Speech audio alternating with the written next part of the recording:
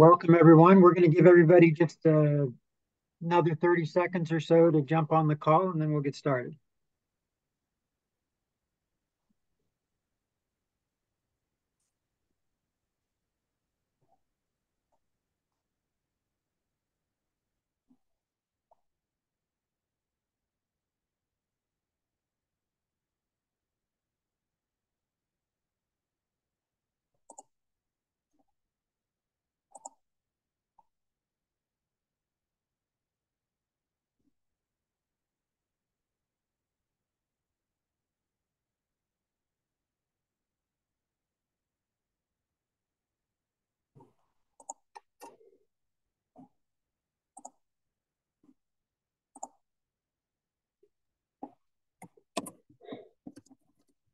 Okay, good morning and happy Wednesday, everybody. Welcome to the Local Government Coordination Call. This is our 93rd call. This monthly call is provided to support local governments in navigating state and federal funding opportunities. Today's funding topic is highlighting best practices for applying for funding. I'm Dave Bowman, currently the Deputy Director of the Division of Local Government, and I'll be hosting the call this morning. This call will also provide an opportunity to receive important and timely updates from DOLA and other state agencies, and we'll begin with some general DOLA updates. From the State Demography Office, the State Demography Office is currently producing the 2023 population and housing unit estimates for counties and municipalities. Your contact there is Nancy Gideon at nancy.gideon@state.co.us if you have any questions, and that contact will be placed in the chat. The SDO is also starting their annual production of population and household forecast for counties. If you'd like to provide input on this year's forecast, please contact Cindy DeGrone at cindy.degrone@state.co.us. That email address will also be placed in the chat. From the Division of Housing, we have a few DOLA updates. The Division of Housing is holding 3 application rounds towards statewide balance cap private activity bonds. An application for $13.1 million was received in the first round, and the State Housing Board awarded the full amount on April 9th. This reduced the available cap to $41,545. There will not be a second round June 1st application for activity funding due to insufficient cap. The next available application submission will be the third round, which will be due on November 1st. It will be open to any issuing authorities and to pipeline requests. The Multifamily Affordable Housing Electrification Hub. We are excited to share an interactive online resource developed to help equip the multifamily affordable housing community in Colorado with technical and practical knowledge related to electrification design. The site includes case studies, technical explainers, and a searchable library of financing and development resources. When the site was launched in December 2023, a webinar was held to demonstrate its various features. The recording of the webinar is available online.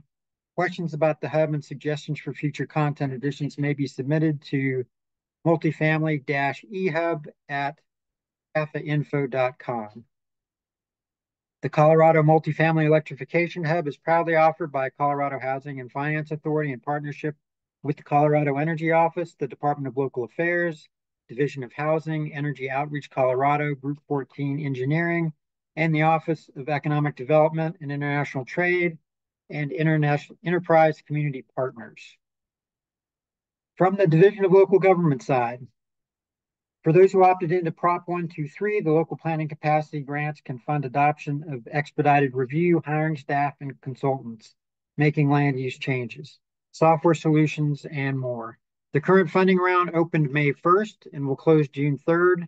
Applicants must meet with Robin DeFalco, program managers, to discuss their project and be invited to apply. You can find more information on the DLG website. Also, we have published guidance on how to interpret the statutory requirement for expedited review of affordable housing projects. The Community Development Office is hosting a monthly peer exchange series for local governments working on affordable housing strategies and land use issues. This interactive virtual series will take place on the third Thursday of each month, starting tomorrow, May 16th. from 9 to 10 a.m. The intent of the series is to provide a forum for sharing challenges, successes, and innovative approaches for peer communities who are implementing solutions to local housing challenges. Ample time will be provided for questions and discussions. The first topic on May 16th will address software solutions for expedited review. Housing authorities in June, future topics will be selected based on participant input. Register for the series to add the Zoom event to your calendar and receive updates about future scheduled topics. Applications are open for the Microgrids for Community Resilience program through June 13th. Recordings from all 3 MCR technical assistance webinars on the microgrid are on the Microgrids program webpage. You may also join the May 30th, 1 to 2 p.m. office hours for any last minute questions ahead of the application deadline. And we'll now hear from our own Snow Staples from DOLA and Alyssa Denberg from the governor's office for some brief updates.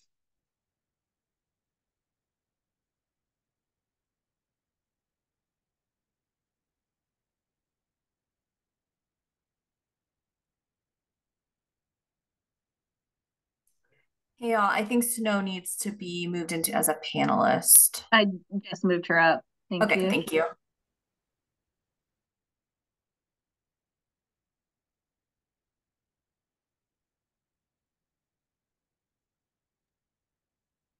All right, Snow, are you able? There we go. Perfect. Yeah, there we go. Thank you, Dave. Sorry about that.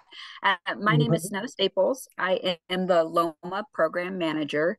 Many of you have probably heard of LOMA at this point, but for those of you that haven't, LOMA stands for Local Match, and it is grant money that's to be used to support local governments and their non-federal match requirement on federal IIJA applications. Those eligible to apply for LOMA are Colorado counties, municipalities, special districts, and federally recognized tribes. To date, LOMA is proud to announce that they have supported 23 local governments in their efforts to pursue federal applications, and 5 of those local governments have already received notice of winning the federal award, with many applications still pending. Today, there is still funding available in the LOMA pool, so if you have any questions, feel free to reach out to me about that. And with that, I'm going to pass it over to Alyssa Denberg. Thanks, Snow. Hi, everyone. Similarly to the LOMA program, we have the grant writing program. So I just wanted to remind you all that that is available. There's 4 different options within the grant writing program. There is an independent review, which is if you have somebody that's able to write the grant, we can do an independent review of the grant. You can also work with our consultants as a co-write. And so this is kind of like a partnership with the consultants to get the grant written. And then the third grant writing option is a full write. So if you really just don't have the capacity to write a grant, we could potentially provide a full write for you. The 4th piece of the program is project planning. So say you need engineering support or you need some type of planning to be able to submit that grant, we're able to provide consultants to support that effort as well. So we do still have funding available for grant writing. This program can only be used on IIJA and or IRA programs that are submitted to the federal government. So if it is a program that is funded by IIJA, but is flowing through the state, unfortunately, this program is not eligible to support those efforts. Please reach out to either myself or Snow if you have questions. We're happy to answer any types of questions you have, whether the grant is eligible or if your community is a good applicant for it. Please reach out. And then the last thing that I wanted to share is a map. This is a public map that is being updated weekly. It shows where communities have been invested in with both the grant writing program as well as LOMA. So let me go ahead and share my screen. It is through Google Maps, so it's pretty easy to use.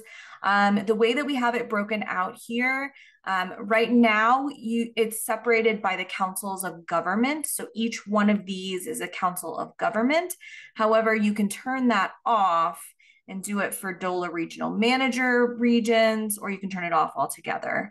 And then the little pins are where investments have been made. So the blue pins are local match assistant program, and then the red pins are grant writing and technical assistance awards. And if you click on it, it'll tell you what program they received support on.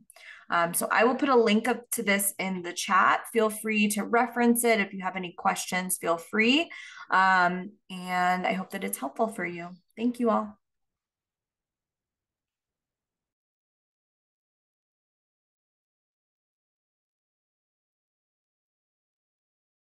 And Alyssa, were you going to continue on the ARPA reporting? Yes, my apologies. I forgot that I had that as well. As most of you know, we did have an ARPA report due to the federal treasury last month. I just wanted to put a call out there. If you have not gotten your report in yet and you're having issues, please reach out. The Office of the State Controller is available to walk you through any issues that you're having. They can actually get into the portal and show you different tips and tricks that they've learned. In previous times, we've offered a webinar/workshop, but we felt like doing one-on-one support was more impactful. So if you have any issues or questions or anything like that, please reach out and we can definitely get you connected and help you get that report submitted. All right, thank you, Alyssa. And next we'll hear from Ari Molodina from the Colorado Energy Office. Thank you so much. Hi, everyone. My name's Ari Molodina, and I am the Renewable Energy Program Manager with the Colorado Energy Office. And I just wanted to provide a brief update on the APPS program. The grant program is now open for applications, and grants are being awarded on a first come, first served basis until June 4th. So this program is also called Automated Permit Processing for Solar. And the eligible applicants are local and tribal governments who are working to adopt an automated permitting platform. So ones that you might have heard of include SolarApp or Symbium. And these platforms really help streamline the solar permitting process for jurisdictions because they're able to instantly verify code compliance of permit applications and therefore can typically issue permits in around 30 minutes or less. So this really helps with saving staff processing time. It helps to make permit application processes more seamless for contractors as well as installers. And then ultimately just helps local residents in your community go solar more quickly. So this grant covers any costs associated with platform adoption. So that includes staff time, hiring of external consultants, if you organize any trainings, and then if there's any sort of installation or integration fees with your current permitting platform, that's also included. And so, yeah, as I mentioned, grants are open now. They'll be open until June 4th. And the application process is super straightforward. It's a simple checkbox-based application and then an accompanying budget form. And so I will add the links in the chat right now to the application materials as well as my email. Feel free to reach out directly to me if you have any questions.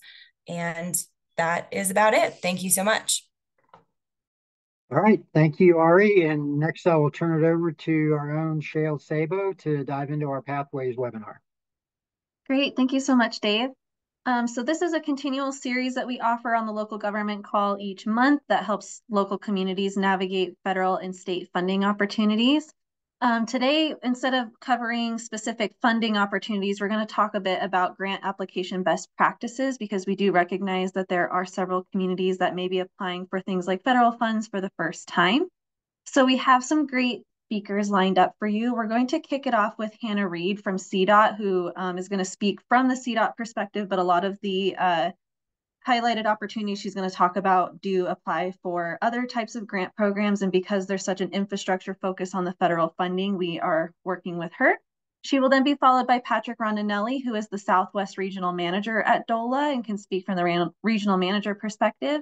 And then we will end today's program with Jillian Laycock, who's the town manager for the town of Akron. In our survey responses, we heard requests from you all to highlight more things that are going on from the local government perspective and to hear from some of your peers on some of the successes that they're having. So with that, I will go ahead and turn it over to Hannah. Good morning, everybody. Can y'all hear me? You sound great, Hannah. Thank you. Awesome. Thank you so much. My name is Hannah Reed. I am CDOT's Grants Manager. I want to thank you all for letting me share with you CDOT's experience with pursuing and winning federal grants today. We can go ahead and start with the next slide. So federal grant programs at a glance are typically comprised of the same major components. The Notice of Funding Opportunity, or the NOFO, will announce the beginning and deadline of a program or an application window. And everything you need to know about how to present your project in the light that the federal awarding agency is looking for is pretty explicitly detailed in the NOFO. So you want to take your time to review it as soon as it comes out. CDOT uses kind of a triangle strategy where we look at the hard and fast eligibility criteria at the narrowest pinpoint of the program. So we look at whether our project meets statutory requirements, or is it informed by the results of preliminary engineering? Can we meet obligation and expenditure deadlines? Do we meet federal and non-federal cost share requirements? Do we have a budget? And things like that. And then we move into the broader parts of the triangle that investigate the specific eligibility and other kind of niche details of the program that we're interested in. So these are just some examples of the program quirks that we run into in the past. When Protect came out, it was widely advertised, but never really explained all that well, that the Protect program will only fund the individuated components of your project that specifically address resilience. So you can't just request for a bridge replacement to take it out of a flood zone. You have to pull out the resilience components specifically. And it was very, very complicated.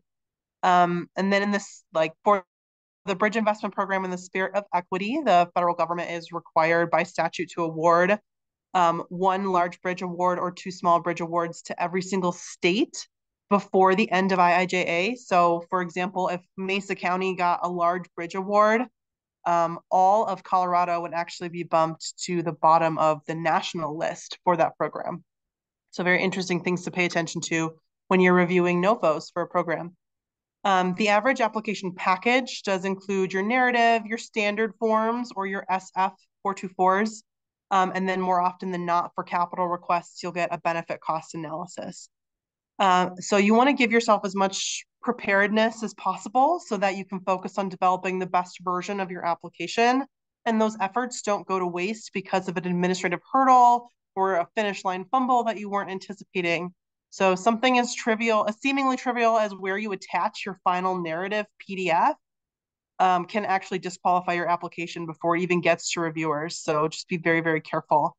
I've personally been sprinting just a few hours ahead of a deadline before, only to hit a brick wall because I opened up the SF424 and it's asking me for the 9-digit zip code of CDOT, and I have only ever had the 5-digit zip code. And so I had to do a little research that I hadn't budgeted for in these very, very precious minutes on submission day. So just be careful and try to be as preliminary and early as possible with getting your application and your administrative tasks out of the way.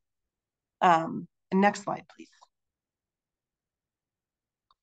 So there is only so much that you can reasonably do to prepare for all contingencies, but don't let yourself get surprised so much so that it costs you all the time and effort you put into building your application. So log into grants.gov. That's the most common application portal for federal discretionary grant programs. As soon as the NOFO comes out, get into grants.gov, make sure that you can apply, make sure you have permission from your agency's grants.gov profile owner to submit and edit applications. Make sure your SAM.gov registration is active. This needs to be renewed every 2 years for each individual agency. So that can interrupt things when you don't want it to at the very kind of 11th hour. So just be paying attention. And these are all situations that I've personally encountered as recently as just a few months ago. So even though I've been doing this for a couple of years, I still get stuck on these administrative hurdles.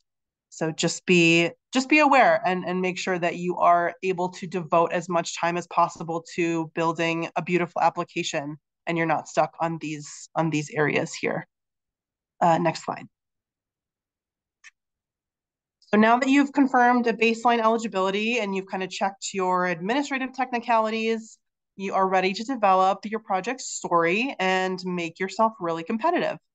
At CDOT, we work off of a blanket assumption that competitors will check every box of the NOFO. So we use that to motivate ourselves to present the best version of our project with accuracy as well as aligning with what's in the NOFO itself. So an example I like to provide is that a recent application we've worked on, we've revised it and submitted it 3 times. And we heard every single debrief that we've had in the past. We just really couldn't get over the environmental merit criteria because just based on the nature of the project itself. So this last time we reached out to a recycled plastics asphalt firm and talked to them about potentially using this more environmentally conscious material in constructing our project. And so worst case scenario, the federal reviewers give us the same score they've been giving us in environmental, or best case scenario, they see it and say, that's really interesting. Not many other applicants are considering recycled asphalt, and we get points that we didn't have before. So for areas where you just feel like you can't check the box that the federal awarding agency is looking for, we try to emphasize where we know our project competitively excels already, and then try to negotiate an adjacent competitiveness in areas where we might be lacking. So one of the big things that jumps out in this area quite often is areas of persistent poverty or historically disadvantaged community designation. So USDOT provides several tools of their own design that determines whether a community is disadvantaged based on either of those metrics. These tools also show individual sectors like disadvantaged social vulnerability, transportation security, health and environment, and things like that. So even if your community doesn't register as disadvantaged based on USDOT's designation, you can use their own tools to investigate whether your community is disadvantaged in an isolated sector.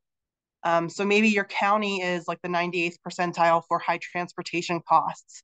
Maybe your municipality is above the 70th percentile in 3 different environmental metrics and things like that, and build that into your narrative so you can at least kind of brush up against that competitive criteria. And then, of course, consider your project's priorities and benefits and how your project aligns with federal interests. So consider the schedule and order of your project's components or other related investments around your project.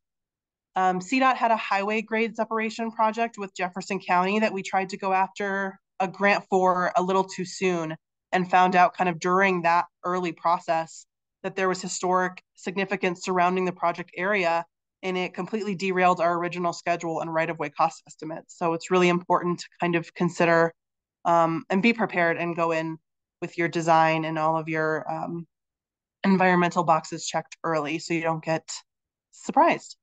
And then consider how your project might be a smaller component of a larger safety issue that needs addressing. So you can talk about a greater geographic impact in your narrative as long as you don't claim those benefits in your BCA. So if you're building your benefit cost analysis with you can only have 5 to 7 years of crash data that inform your BCA. But in your narrative, you can describe decades of like escalating crashes and safety concerns in your project area. Next slide, please. And then think about competitive merit beyond your immediate project. So CDOT analyzed 3 years of RAISE awards and discovered that towns, cities, and counties were awarded at significantly higher rates than any other type of applicant, including state DOTs, transit authorities, parks and wildlife, things like that. So CDOT started partnering with locals to co-sponsor and like kind of jointly apply priority projects for both entities and get more awards into the state of Colorado. If the program that you're interested in has never awarded more than like $20 million for a large project and you're asking for 60 million, you'll likely take a competitive hit there. So it's important to look at the history of the program itself. And then this is just another list of competitive areas that could help you out.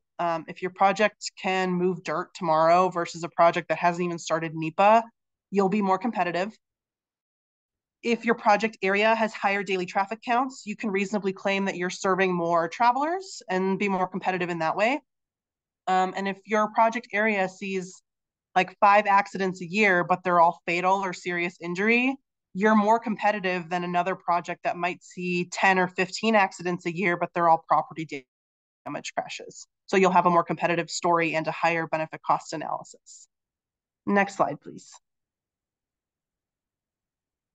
CDOT approaches federal grant opportunities from our pre-established priorities. So CDOT's 10-year plan is a comprehensive, stakeholder-informed pipeline of priority projects divided by CDOT's engineering regions. Significant work was put into building this document, and just by being on the 10-year plan, our project checks a lot of boxes for the average grant program. We have stakeholder and community engagement, we have cost share, match funding requirements, we have high-level one-pagers that address benefits of the existing conditions of the project area. And so while we try to keep our finger on the pulse by updating the 10-year plan regularly, we understand that things change as quickly as day to day. So emergency repairs or environmental disasters can bump projects up in priority. We also rely on our regional staff to offer boots on the ground perspective of what's going on in their communities. CDOT is always open to hearing from our local partners on potential applications, of course. Next slide, please, actually. I had to say that. Thank you. And CDOT support is determined independently, case by case, and the depth of support varies based on priorities in that 10-year plan, the bandwidth of our internal staff, and the competitiveness and readiness of the project. So CDOT tries to provide as many letters of support as is appropriate for SS4A applications, since state governments are otherwise ineligible of participating in that program, but we want to see safer roads in our state. And then, of course, when our own infrastructure is involved in the project, we look for ways to collaborate and support as well. So CDOT's, these are just a few examples of ways that we've helped in the past and collaborated in the past. CDOT's Region 2 leadership provided a small financial match to Trinidad for a Reconnecting Communities grant because the I-25 viaduct divides the city.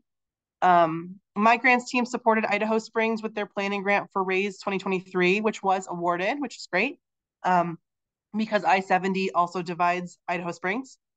And then when Glenwood Canyon is closed on I-70, excuse me, and local roads are kind of overrun by unendorsed interstate traffic detours, CDOT has been supporting some of those local counties with their own local road improvements as a result. Next slide, please. So the next several slides are just helpful links. Excuse me, I'm a little sick right now, I apologize. And contact information for some more specific help as you guys move through the IIJA and grant programs. So I do want to point out Ajin Hugh on this list of FHWA. She used to work at CDOT in our Region 2 team in Southeast Colorado. She's incredibly knowledgeable and helpful. And then next slide, please. Here are a bunch of CDOT contacts for you to tap into. Anyone on this list will be able to at least route you to where you can get help if CDOT is able to provide it. And of course, I've included, next slide, sorry. And of course, I've included my contact information as well as my fellow grant writer, Anna Dunn, here at CDOT. And so that is all I've got for you today. I appreciate your attention and your interest in grants. Thank you so much. Thank you so much, Hannah. We'll now move on to Patrick. Thanks, Shale. And thanks, Hannah. That was great information to have there. So I'm just going to talk really high level about some of the challenges that I see in the communities I've talked to and what they're facing when they're trying to seek out some of the federal funding, some base solutions that are out there that would help you in regards to those getting those dollars that you might need for those projects you have, and then obviously talk some of the resources that are out there. So next slide, please. So the very first common challenge that I hear about from a lot of the communities I work with is just trying to identify what potential programs are out there. So, you know, you in a community, you've got a problem, an issue that you're trying to address, a project that needs to be done, being able to say, okay, where can we start to go with? Now, obviously, a lot of people start with us at the state, reaching out to us, but with the opportunities of the federal funding that is out there, there becomes that big challenge of where to start looking and how do you find the right fit. And I'll get into some of those resources here a little bit down the line. The other challenge I hear about too is it's not just going off a title of a program that's out there or the NOFO, but really reading into and understanding what is the program, what are successful grants for the program, or what are eligible projects for the program, and really trying to find the right fit for your project and your need that's out there. And I think Hannah did a great job of talking about some of the ways that you can look at those programs to try and identify those and find ways that you can find the right program that's going to fit for you and exactly what you're trying to accomplish. Another one that you want to pay attention to are those requirements that for the program. Once again, as Hannah said up front, you want to make sure you've got all the pieces that you need in place to help you, all the requirements that'll be necessary to help with your application, but also what you're going to be expected to do on the administration side, and making sure you understand that. A lot of times when I'm working with communities, they compare it to our grant programs. And while we do have all those requirements, obviously, on our end, what you have to do to have a successful application, the kind of questions we ask in our application, and what's involved in the administration side, it is much more complex on these federal programs. So you really want to pay attention, understand what's out there. And then, as mentioned before too, is the complexity of these applications can be difficult. They do take a lot of time to put together, and not only understanding what is going to be required to make your project competitive and have the best opportunity for you to receive that funding, but to build that story, to build that narrative around your application. And then, like I said before, really playing for what's going to take with the administration. So what's the biggest challenge that everybody faces? Capacity, especially with our more rural communities, having the capacity to do that research, to take that time, to understand what it's going to take to not only submit that application, but what it's going to take to administer everything in relationship to the grant funding, on top of, oh yeah, you're trying to manage a project and oversee what's happening there too. Next slide, please. So some of the solutions that are out there, obviously very similar. Once again, when you're talking about some of the state programs, we always encourage you, talk to us first, talk to us about what your project is, what you're trying to do. Is it a good fit for a particular program that's out there?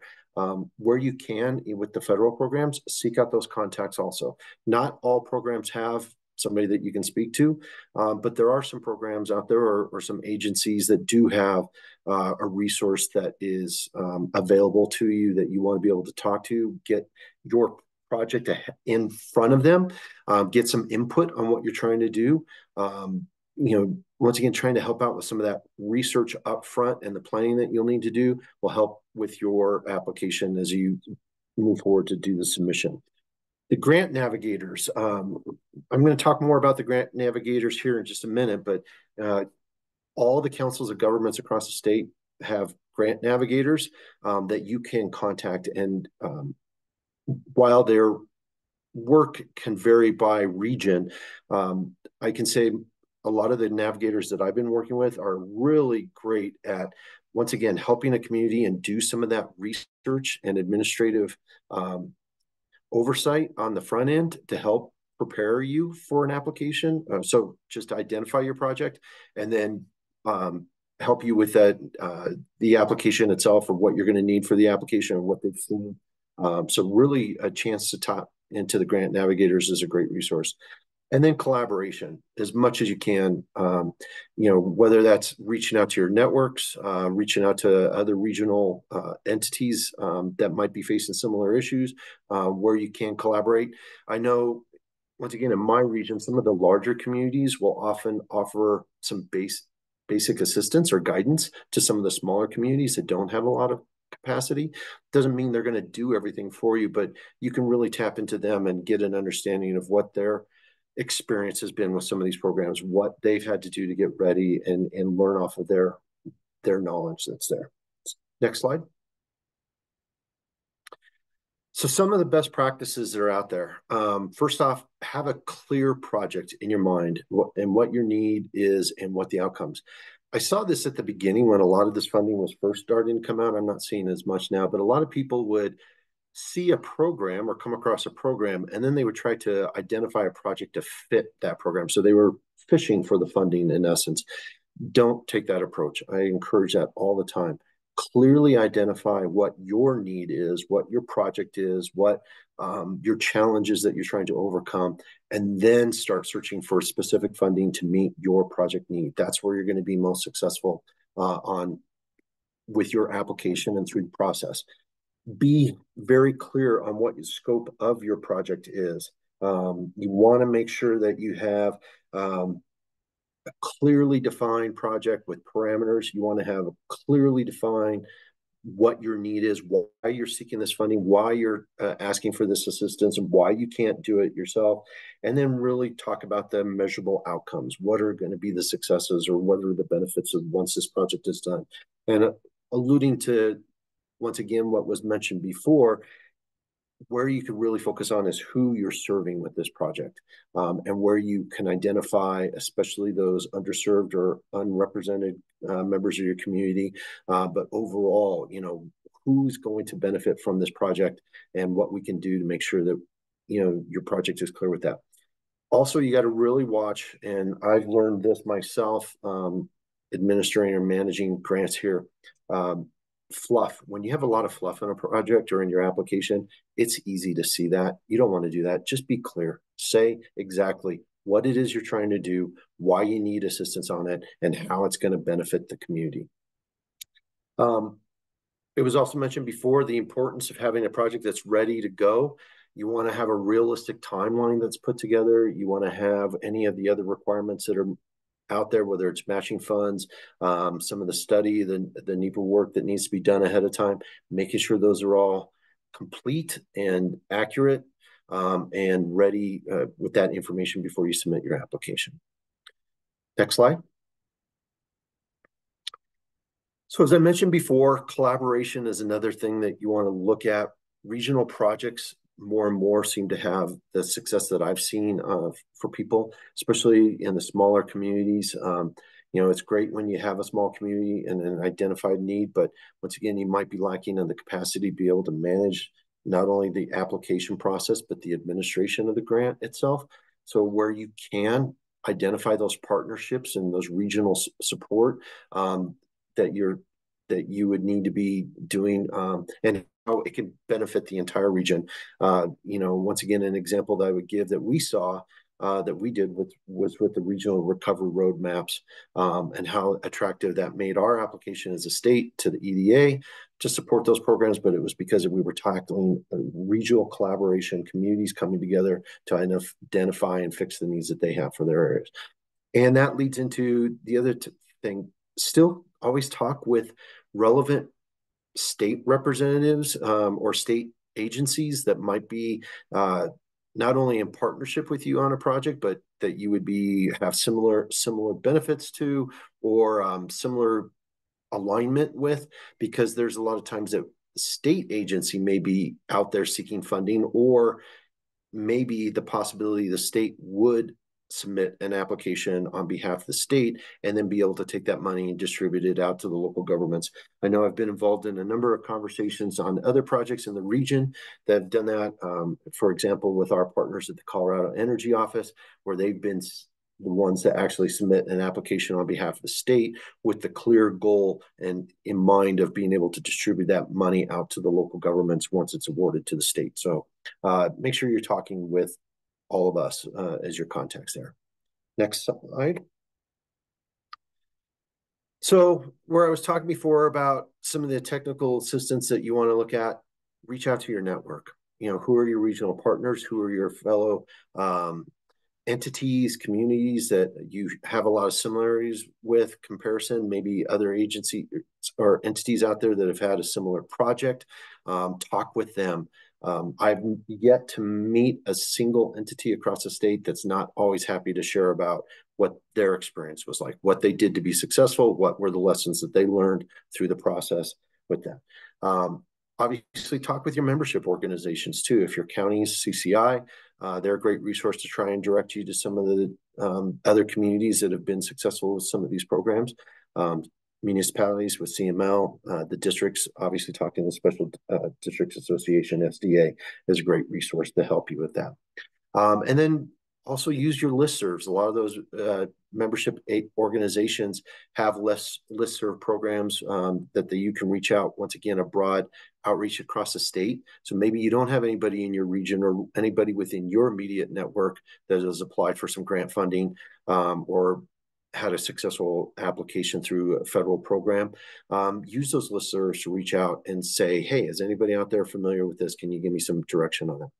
I'd also like to highlight on the DOLA website, you go to our local community funding guide. There's a link here in the slides. I know that will be made available to you. The funding guide provides a great resource to help you narrow down. As I said before, at the beginning, it gets a little confusing sometimes with all the different programs that are out there.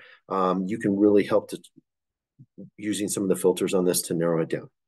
Next slide. And then I talked about the navigators for the COGS. I want to stress again that while I haven't said it before, while the navigators work with the COGS, you do not need to be a COG member in order to utilize that resource. Those positions were created specifically to be available for anyone and everyone. So I know a lot of times I've talked to some communities that are like, well, we're not a member of the COG, we don't pay the dues or whatever. It does not matter.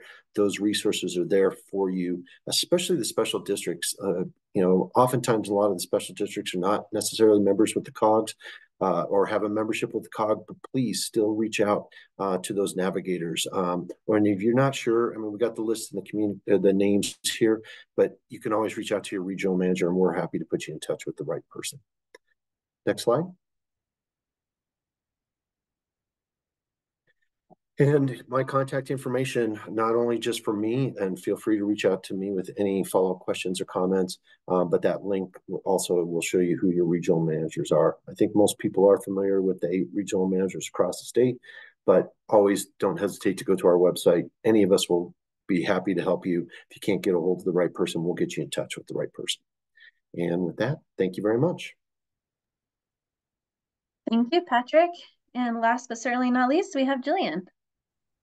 Hi, everyone. Thanks for inviting me to share some information today.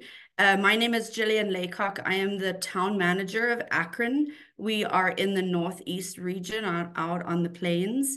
And I have previously served as assistant town manager for the town of Lyman. And I also have served the town of Hugo in the Central Plains as the Main Street manager for them for several years. My information I'm sharing might sound a little repetitive. I think that all the presenters today are sharing very similar information, and maybe I'll just communicate that in different words. So next slide, please. I do want to stress, so these are just some tips and tricks and insights in regards to successful grant applications. I have written and been awarded many millions of dollars in the last 6 years for a local level government, which has helped support our communities on the Eastern Plains. So really, the pre-work, I cannot stress enough about how important the time is spent on developing your project and understanding what that project is. As Patrick shared, don't go and look at a grant and then create a project based on that grant. Really, focus on what your community needs and what that project is to solve that need. So a big component is understanding your community and the community demographics that this project will serve. And again, understanding the needs of why you need the project, and again, who that project is serving in your community. I cannot stress enough understanding the need for the project and being able to express that. And then also the project components and understanding those intimately. Understanding all of these things ahead of time really goes into the ease of writing the grant and then project managing the grant once a grant award is received. Another important part in the pre-work for grant applications is really understanding the project timeline and the realistic project costs of what that project is going to cost your community. In your timeline, it is important to be able to communicate this in about any grant application. The big one is, can you finish the project in the timeline of the grant, that when it needs to be closed out by? We all live on a different timeline now with availability of products, availability of contractors or consultants, things like that. So it's really important to understand that, and that's part of understanding your project as a whole. And then really spending the time researching what the grant is about. And I know Patrick shared this, and especially with CDOT grants as well. But I think for any grant, whether it's a government grant like we're discussing today, or even a philanthropic funded grant project or program, is to really spend time and understand and read all the details and attend webinars if there are on that specific grant, to really understand, is this grant going to be a good fit for the project? And the reason being is you will spend a lot of time developing a grant, people getting involved, people getting excited, for disappointment, and unfortunately sometimes a waste of time if it's not a good fit for the grant that it's trying to fulfill. Next slide, please. So no square pegs in round holes. I like to think about this all the time. Again, is this project the right fit for what the grant is for and designed for?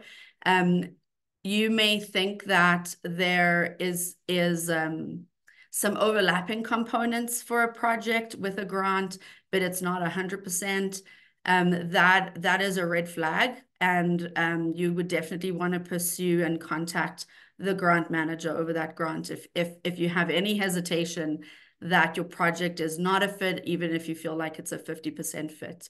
Again, you'll spend a lot of time working on a grant application, and no one wants to be, we want to get awards rather than spending time and not getting awards. So a big benefit is having grant managers. I think by now almost all the programs do have someone you can contact and speak with. Most grants that I have come across and applied for, the grant managers will have office hours, and you can schedule a time to talk to them. This is a pretty strategic move. I would recommend, if you don't know who the grant manager is over a project, to at least meet with them online once to discuss your project ahead of time. This also builds trust and relationship with the grant program managers and the grants that you're applying for. Even if you're not awarded that project, they're more likely, they'll be very supportive in understanding what the grant program is. And then if you do need to go back for feedback later. It is definitely, I would say, across the board within the state of Colorado, it will benefit you to spend time talking to any grant manager ahead of submission, and that again is across all grant sectors. I have put in there that you really can't do this without them. A lot of our grant programs you actually can't apply for without speaking to a grant manager first.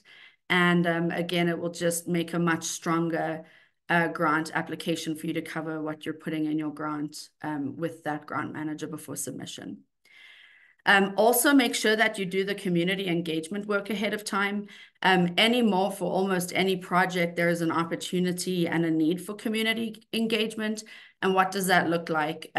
Discussing that at council meetings, having it on the agenda at a council meeting can often get the word out so the community can hear about that. Or depending on what the situation is, you can actually hold a community engagement meeting, advertise it ahead of time, and share the projects that are coming. A lot of our projects that we do are all within public right-of-way, so that communication with the community is really important. So you're not all of a sudden replacing a sidewalk or a road And then people can't get into businesses or in and out of their homes or to school in the morning. So whether it's utilities or something fun, it's really important to do that community engagement ahead of time, so that it is also supported in your grant application, and you can refer to the stakeholder engagement and the community support in that application, which will show, again, the intent and the pre-planning work that you've done in your application. I also, next slide, please.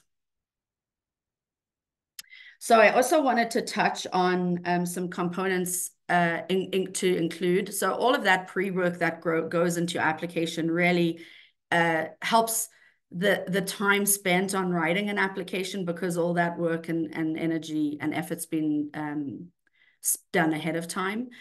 Give yourself plenty of time to fill out the grant application. You also heard in the CDOT presentation, you don't want to spend a lot of time doing all this administrative work in the 5th hour when you're trying to hit submit before midnight, which I think we've all done. Anticipate that the budget was going to take twice as long as what you plan.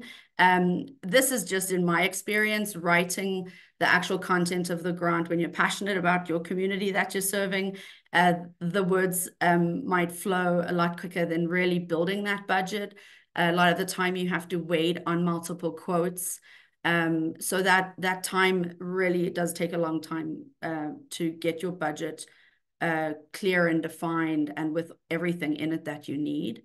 And then also, doesn't matter what the project is, always plan on some contingency funding. So don't forget to include that. We all deal with the administrative burden of grants, but also plan on putting contingency funding in there, just because we are not in the 1950s and our markets are volatile with change. Next slide, please. I'm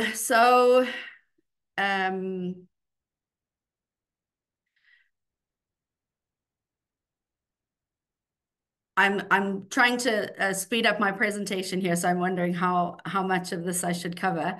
I think one of the big things is really to celebrate the fact that you submit a grant. Not all grants are awarded, and typically the only time it's celebrated is when you are awarded a grant. There's a lot of work that goes in ahead of time. So give yourself or give each other a high five if you're working as a team when you do get a grant submitted, and always have your content on a Word document to copy and paste it into the portal, because they will time out. Next slide, please. So expect follow-up questions, and know that the more pre-work you do to be prepared, the easier those follow-up questions will be when you do get questions about your application.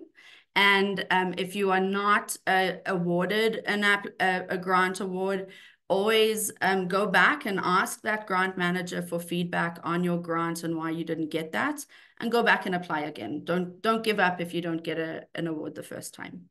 Next slide, please. I think another big thing in municipal government is to really partner with your town clerk or your finance staff, so they know once you've got an award, what the project scope is going to be and how that invoicing needs to be processed and recorded for easier administration. And then if your project is going off the rails, definitely reach out to your grant manager right away. Again, it doesn't matter what sector or industry this is in. Don't suffer in silence and die under the stress of your project going off the rails financially or on timeline. Reach out to whoever that grant manager is right away and start discussing a plan on how to get your project finished, and what that looks like. So there's no half-built buildings that are waiting on funding for another 10 years. Next slide, please. So we can hop through these slides pretty quick. This is an example. Akron recently received a grant award for a downtown revitalization project. We have 12 downtown street pole lights, which are, I think were installed probably in the 1940s or 50s, and overhead wires that are actually very dangerous, both in the wind and with our high truck traffic. So we will be replacing those street light poles with 34 new poles, and doing directional boring under our sidewalks to remove the overhead wires. So we're really excited about what this is going to do for downtown revitalization. This project also includes accessibility for sidewalk ramps, and then installing a small civic plaza to really be an anchor point in our downtown revitalization work. Next slide, please. So this is just some pictures of what our downtown looks like today. We have a picture there where we actually had a semi-truck come through and rip down the wires, which pulled down our only town's traffic lights. So this is definitely a safety need as well as a revitalization project. Next slide, please. And this is the location where we will be transforming a dirt lot into a community park. Next slide, please. This is in the heart of our downtown. So you can see here some pictures of the community engagement work that we've done. We're just under 2,000 people in Akron. So when we have 35 or 45 people show up at a community engagement meeting, we get very excited and just have some, local effort engagement on components to choose that will go into our park and actually our street lights as well. Next slide, please. So here's a little Canva picture of what our little downtown civic plaza is going to look like. We are an ag area, so we're going to bring in grain bin gazebos, and we're actually reusing some old Welcome to Akron signs for public tables, for picnic tables. Next slide, please.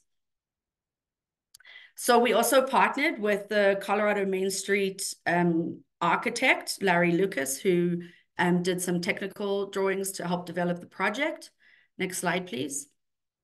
And then this is a typical snapshot of what your budget is going to look like when you do apply for DOLA grants. This is an energy impact grant that we applied for, and just being very deliberate about the technical details that you need to include in your budget. Next slide, please.